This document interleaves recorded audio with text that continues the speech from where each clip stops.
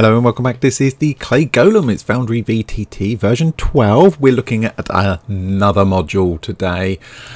Slowly working through some of these modules that not necessarily core function, but actually help us do certain things. So in this video we're looking at, it's another Ripper one, because again there's so many to get through. We're looking at puzzle locks. Now this is a relatively new one. It's been out a few months now. But it looks amazing. So puzzle locks is what it is. That's all we've got installed. It needs a lib wrapper with it, which is why that's here as well. What the hell does it actually do? Best way to demonstrate that is actually to flip over to our player view. So let's have a look here. Zoom in. We've got Sorryman here, and you can see just to the head of him he's got a whole bunch of locked doors, so he needs to try and get through these, but they don't necessarily require a particular key. So if he attempts to open this door here, he's presented with a puzzle. Now there's a whole different, I mean, you know, the name's in the mod, isn't it?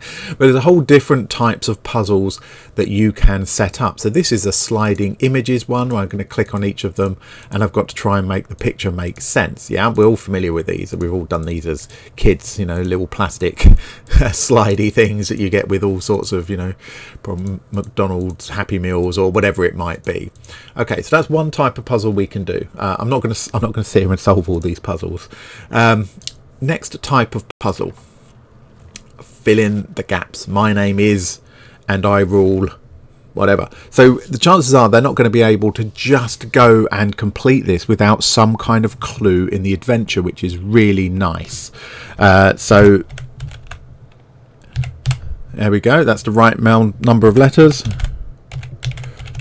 And that's the right number of letters as well. So it's a little bit like Hangman. Now, because I think I've got the right thing in there as the player, remember this is Sorryman as the player, I can attempt to unlock, and it has indeed unlocked. I can now open this door and Sorryman can proceed if he wants to. Okay, so that's how these work. It's basically these doors are just locked, and the way that you unlock them is completing the puzzle. Let's try the next one. We've got a spinny wheel, so we have to click on each of these discs to try and make the image make sense. And obviously a lot of this depends on what image you choose. Let's get his chin lined up. And these images can be anything you like. They could be really difficult because they're star patterns. I've missed it. I've got to go the way around again. You know, they're astronomical star patterns and stuff. Everybody's got to line up one. Well, there we go. Boom. That should unlock it. Yes, it does. Thank you very much. Next puzzle. Now this is a on-off color combination. Yeah. So I need to get the right color combination for this to open. And I can't remember what I set it as, so that's going to tell me I failed. Okay, failed to unlock it. All that's going to do is bring me back to the puzzle to try again. Okay, because I can't remember what I set that one as. So that's one option. We've got another option here, matching the word. So click on the left one, a vegetable, that's a carrot, a fruit is an apple. I haven't reset this one, obviously. it's not mixed up. But the idea, let me reset that one because we want to see that one. That's a good one to show you how that works. So if I just go back to my wall and I come in here, I'm going to show you how to set this up in a minute. Just let me reset that from the DM's point of view. And now when Sorryman comes in, this is one that I need to reset slightly differently. This is nothing to do with the mod being awkward or difficult. This is to do with me being a muppet. Okay, if I open it from here, I can, there we go. That's how I mix it up. Right, back to Sorryman. Professional at work, right? Oh, something I should have noted. You can see when I'm unlocking those, it actually does, when I actually succeed, it does say in the chat that that's been succeeded. Who did it? So Sorryman the Wide player 1 managed to unlock that particular thing. It's just called wall document because it hasn't got a name. All right. So you can see this is mixed up a bit now. All right. And we've got some letters in the middle. So if I match vegetable with carrots, I match fruit with apple. can you see there's a line, and I've just left it as default colors, but can you see there's a line that goes through those two letters there? If I go dwelling house, I go Bonadan Alloy, who was my first subscriber. Dairy is cheese. You can see these lines are beginning to cross out letters. Word 6, match 6. I got bored of putting these all in, by the way, that's why. 8 to 8, 9 to 9, 10 to 10, and I should be left with some letters. Now, interestingly, I know the solution's supposed to be die, but I'm missing an E. I wonder why I'm missing an E. But you can see that I've got D. It worked when I did it, when I was testing it. I've got DI, and there should be an E showing, but for some reason it isn't. Probably because I matched something incorrectly. And again, I haven't made it easy because of the colours that I've used, like a Muppet.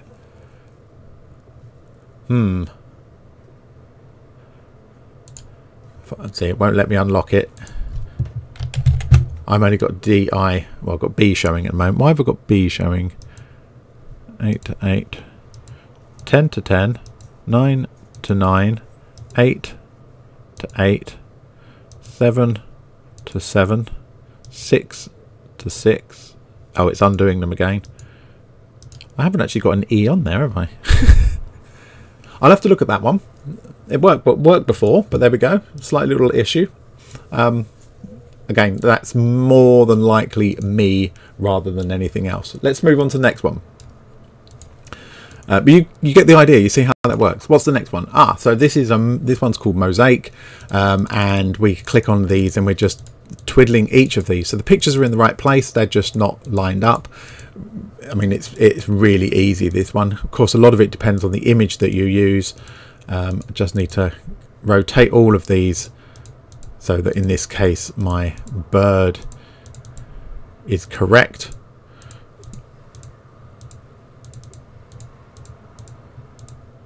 There we go, and now I can unlock it. Yes, done. Brilliant. Let's move on. Next one. This is a musical notes one. So this is for bards. So, well, it's not for bards, it's for anybody really, but you know, it's particularly nice for bards to really buy into their characters, or any character that uses music. Now they've got to play the right tune. So by clicking on each of these, I can choose the correct letters.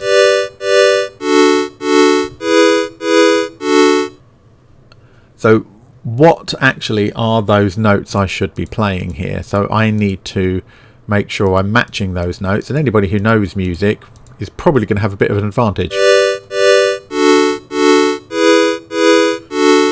Okay, so this shouldn't be let's try a D,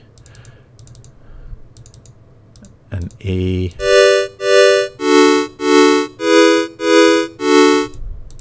and a D, and that's actually going to be correct.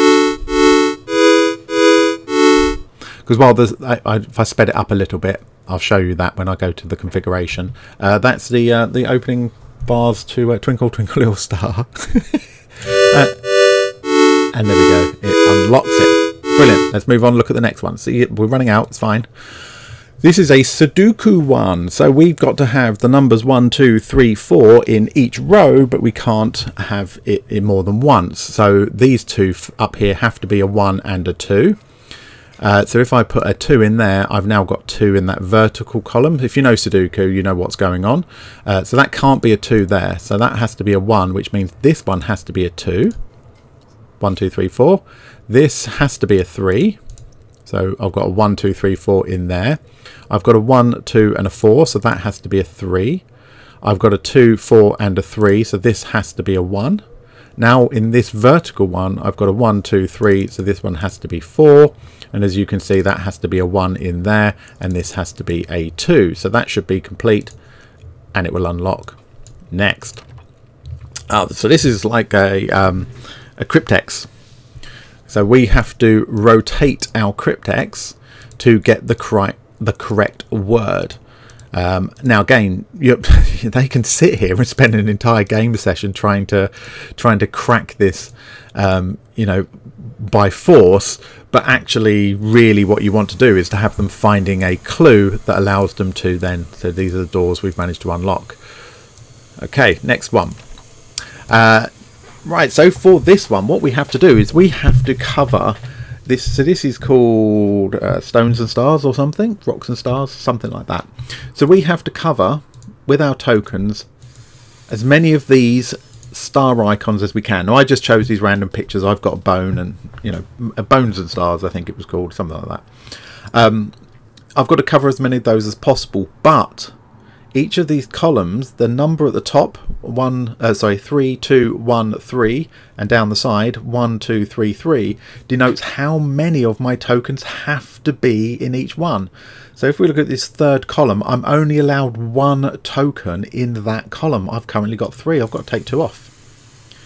I'm only allowed 1 in the top. I've only got 1 in the top. I've got to have 2 in this one. So, okay, I can put 2 in there. I've got to have 3 in this one. Okay, well that's 3. And then I've got 2 there. I've got 3 there, 1 there. I've got to have 2 more in this column. Oh, but I can't, because now I've got... Oh, I'll have to take that one out of there. Now I've only got 1 in there. See what I mean? So rather than me spending ages fiddling with that one, I think you probably get the idea. And of course you can set these up like I have and go and play with them yourself. And the last one we've got here is a switches. So on, off, on, off. Have we got the levers in the right order to be able to unlock it? And in that instance, yes, I did, because obviously I set it up. Okay, so that's how they work. Lots of different ways to do it. There's a couple of others as well that I didn't include. Let's have a little look at how we actually set these up, shall we? So if I go to my, because I've got these on doors, if I go to my walls and double clicked one of these doors, this door is locked.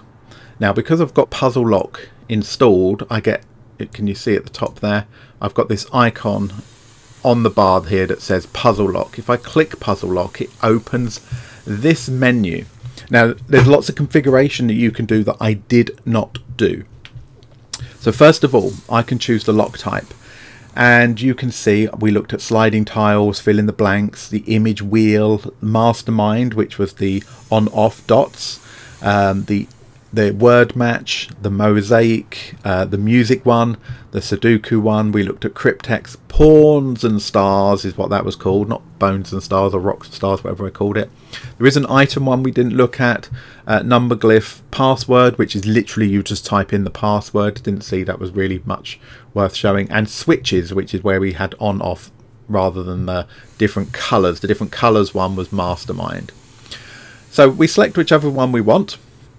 Let's select sliding tiles, and then we can hit configure, and here we go. We can choose the image that we want to use. That I used my Greater Strix image, and I can set how big that grid is. So is it a 4x4 grid, which is what I had? I could have anything up to a 10x10 grid. Now obviously, you know, you need to balance that for challenge versus boredom. You don't want to be sitting there for 2 hours and trying to solve one puzzle, unless they've got clues towards how to do it. So that's really quite simple, and what's really good is that you've got this wonderful little description. This is how it works. This is what the players need to do. For every single one of these puzzles, you've got these options, which is really, I mean, again, it's Ripper, his documentation, his support wording. You can go to his wiki. There's some more information on there as well. Really, really nice. There's a label you can give it. So, you know, mine will just say wall document and things because I didn't fill any of this in, but I can give it a label and a description. I can say whether it's already unlocked or not. You can set how many attempts they get. So this is -1, which means it's unlimited. They can fail as many times as they like. But also I can add some sounds for something it says, you know, a sound it plays when you've unlocked it, a sound it plays when you're interacting with it, and a background image if you wanted to have that, a glow effect, text, colors. So I left these all as default. Some lock types may not use this color, but we can change those colors if we want to. The text color, let's make that, you know, I don't know, green. We can change these if we want. Secondary color, let's make that an orange just so they stand out, and you can choose specifically the fonts you want if you want to.